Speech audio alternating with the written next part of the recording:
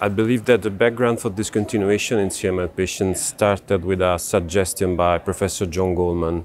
So after the observation that some patients that underwent allogeneic stem cell transplant can live with a small molecular residual disease but without overt relapse.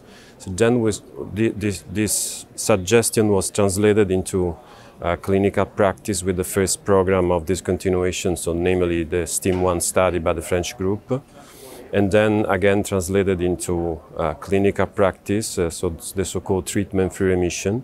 So we now know that we can discontinue patients after 2 years of stable and deep molecular response, so means MR4 or MR4.5, so undetectable according to the international scale. It's a safe procedure because very, very few patients have been described with progression.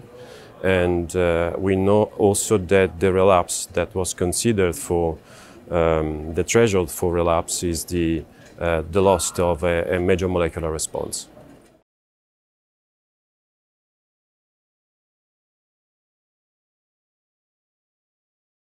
The period in which we see more relapses is the first 6 months.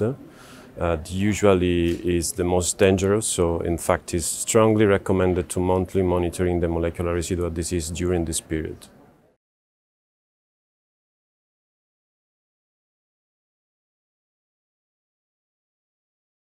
It's still a matter of discussion because, for example, the NCCN guidelines suggested to a monthly monitoring for the first 12 months, but I believe that in clinical practice is also feasible the flowchart of monitoring of molecular residual disease suggested by the EuroSCI trial.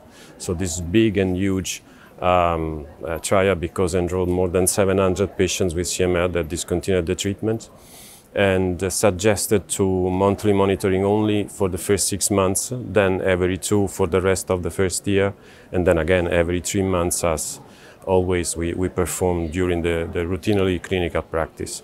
Recently, the Australian group suggested also that after that we can perform a 2-month monitoring from the start of discontinuation. It seems also feasible and safe.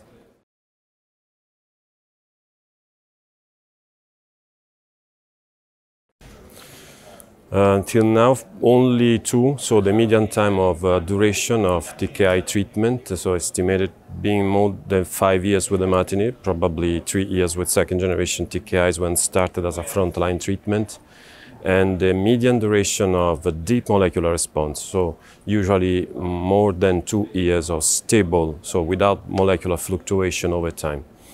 Other factors such as age, for example, or the so-called risk at baseline was never confirmed by the univariate analysis of the EuroSCI trial.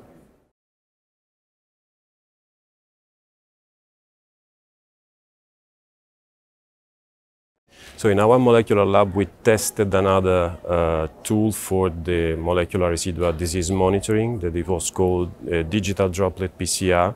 This is more sensitive as compared to the quantitative RQ-PCR used usually routinely in molecular monitoring because it doesn't need a standardization curve. And we retested 50 patients that are at the level of undetectable MR4.5, and we found that 22 of them indeed were still positive for molecular residual disease. So then we followed all these patients after the discontinuation, and of this positive cohort, 11 relapsed soon after the median time of 3 months, as compared indeed only to 4 patients out of 28 that were negative with droplet digital PCR that relapsed after a median time of 6 months. So our conclusion are that probably these methods are more sensitive and that predict the successful outcome after the discontinuation, so we can stratify the patient according to the molecular residual disease that can attempt this type of strategy.